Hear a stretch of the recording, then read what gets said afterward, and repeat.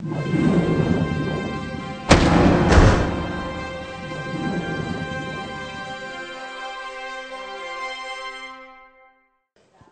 first of all, exactly what is a psychologist and what do you do as part of Scandia Team GBR? Okay, that's a very good question. A lot of people ask that.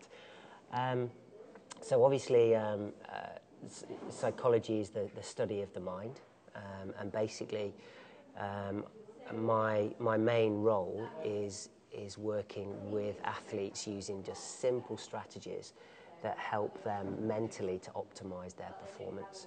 So my main role, if I were to summarize it in a nutshell, is around conditioning sailor minds to execute the right skills at the right time, no matter what the circumstances, under high levels of stress.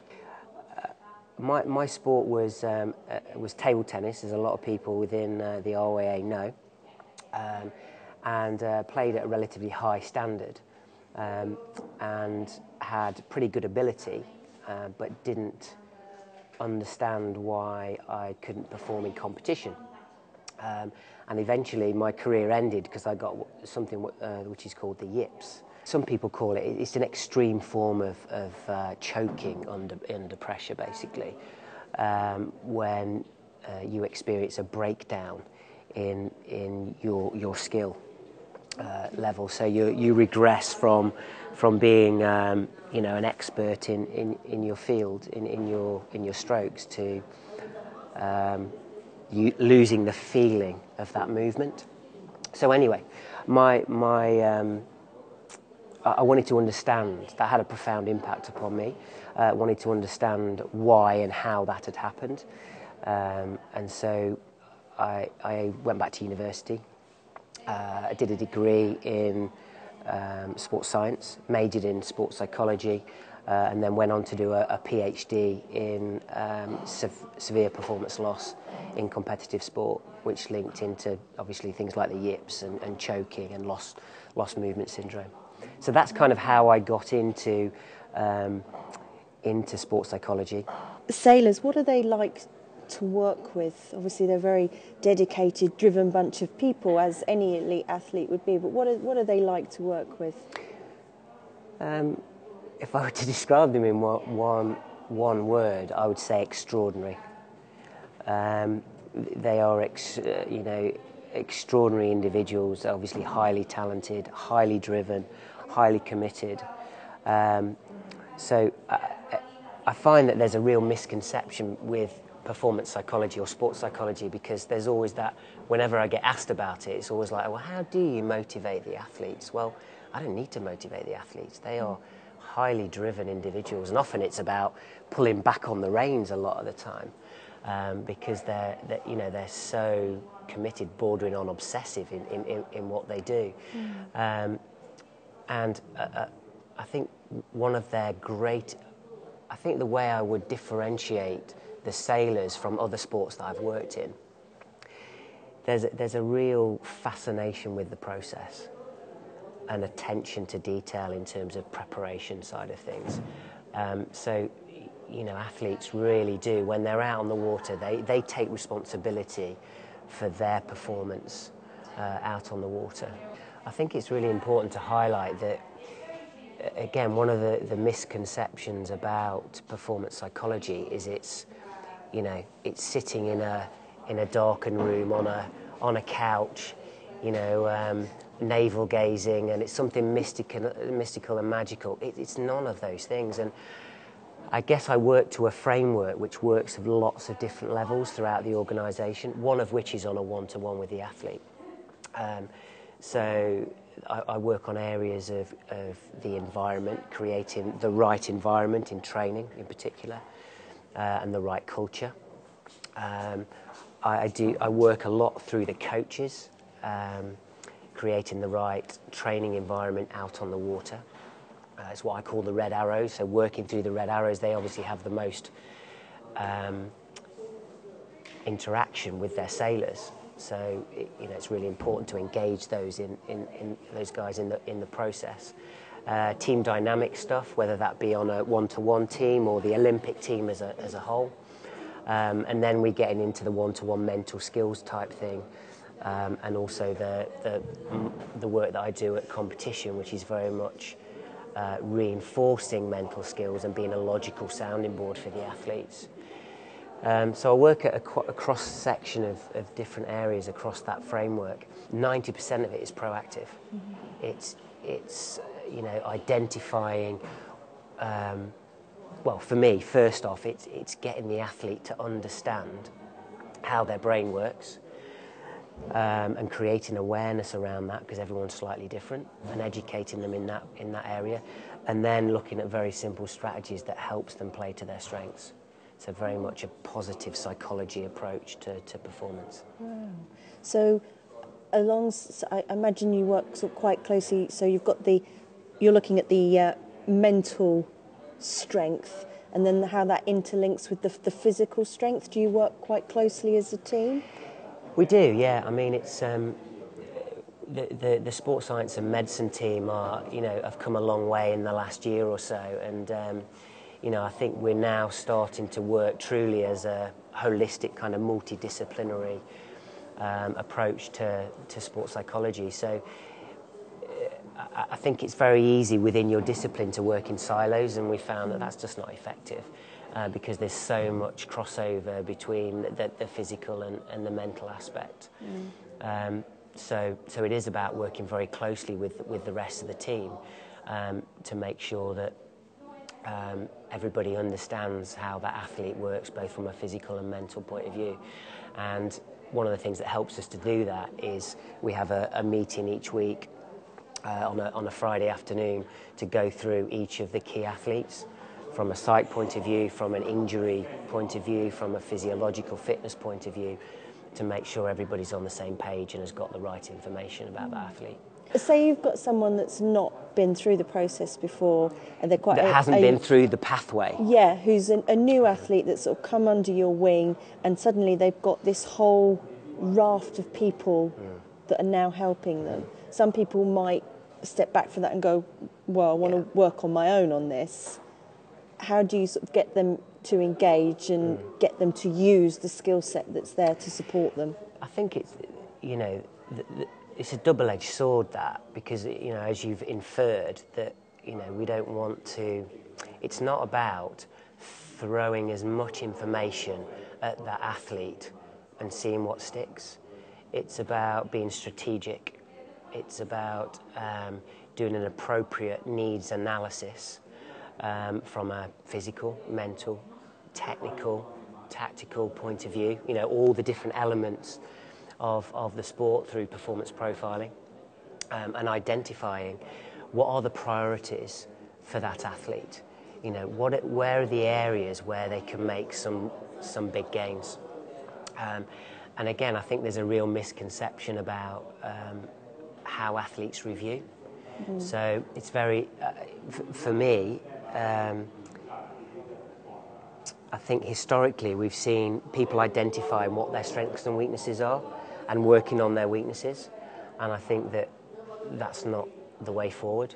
It's our strengths that are going to bring, get us to where we need to get through in terms of winning medals.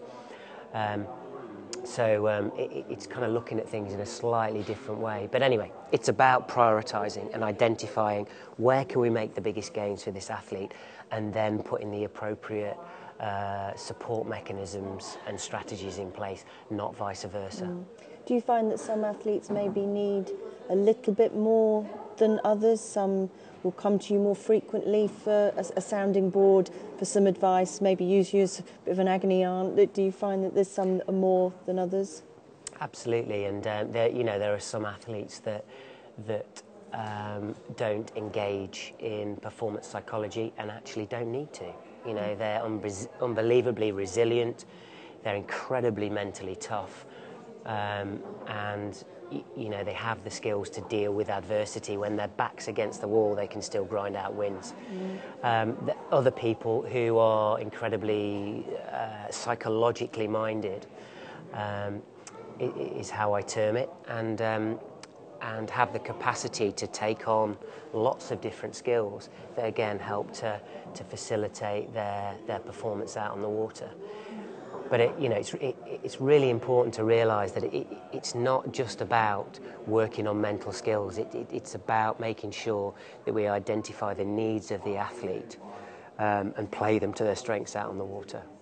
So it's encouraging the positive more than anything. Yes, it is encouraging the positives, but also using, there's a limited amount of time that any one athlete can train out on the water, and it's just making sure, one of my roles is helping the coach and the athlete maximise that time on the water,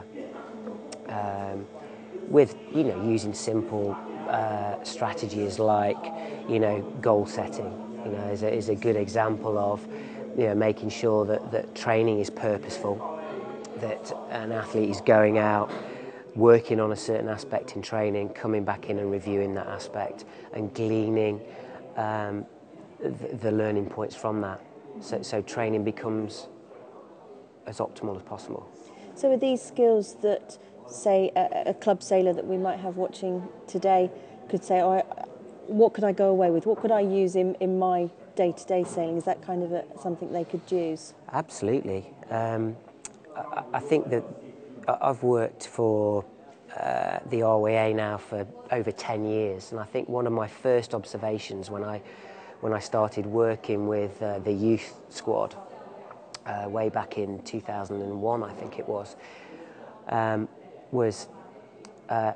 athletes, sailors were going out onto the water without a clear objective or a clear focus on what they were trying to achieve, and so therefore it's very easy to then start going through the motions. And when we start going through the motions and we're not focused on the right things, that reinforces bad habits. And bad habits are the things that tend to come out in competition, because we've rehearsed them so many times, we've reinforced them, they've become automatic. So I always say to young sailors, that if you're going to go training, have a clear focus. If you haven't, you're better off sitting in the canteen drinking coffee than going out onto the water and going through the motions, because in essence you're making yourself worse. How do you keep yourself sort of mentally fit and prepared for what effectively is quite a stressful time for you as well?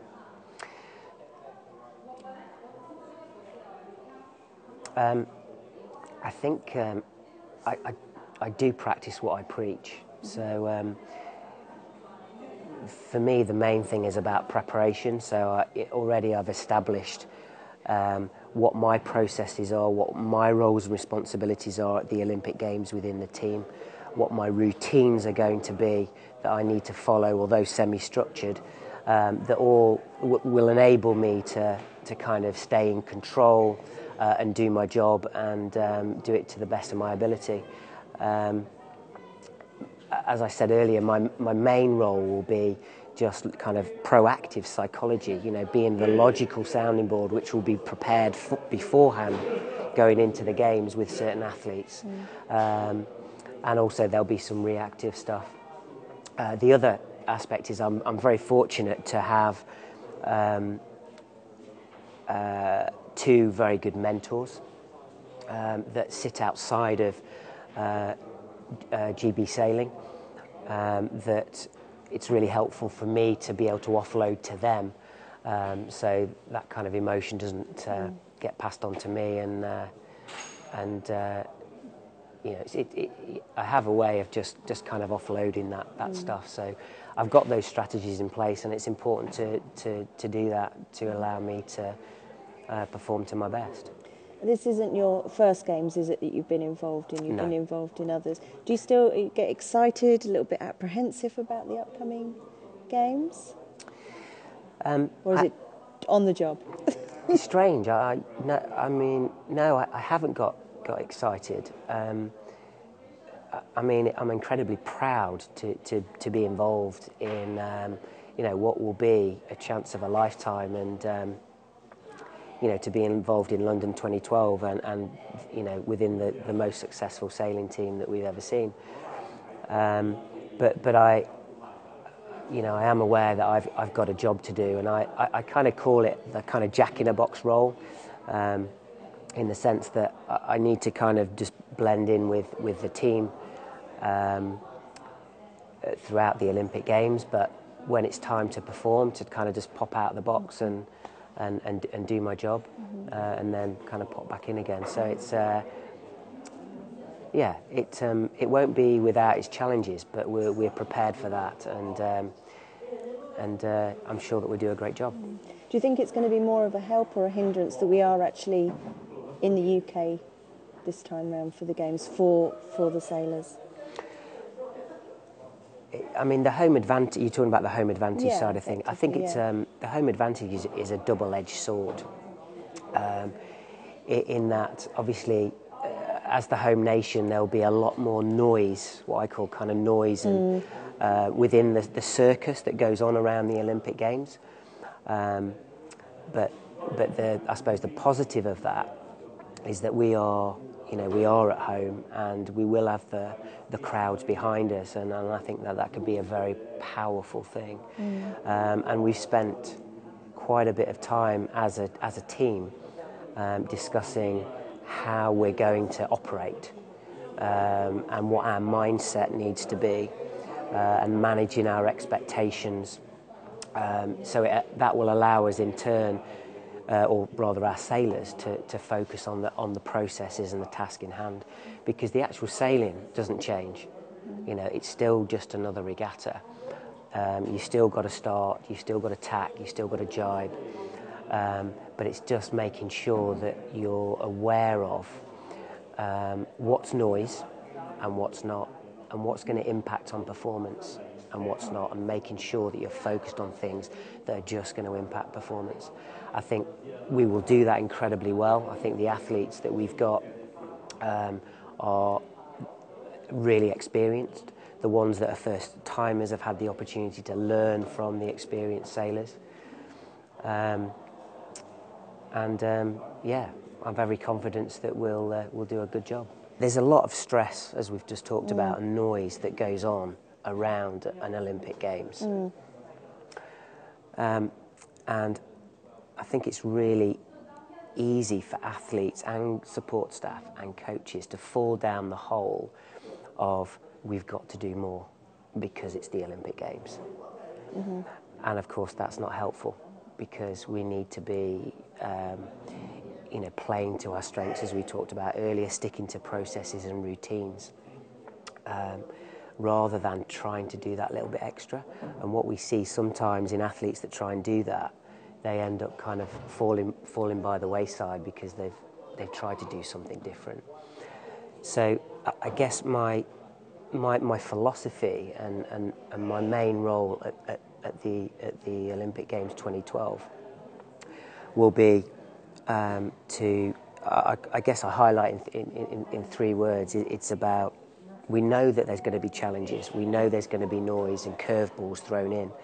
It's about de-escalating the problem. Any problem that's thrown in, de-escalate. It's about normalising. This is how the game's played, that's the territory we choose to put ourselves in, and that's the Olympic Games. And then to simplify, to keep things very, very simple, because our brains work better when we keep things simple in terms of the problem-solving side of things. And I think it's very easy for, again, athletes, coaches and support staff to fall down that hole of escalating, catastrophizing and overcomplicating things, when actually that's not necessary.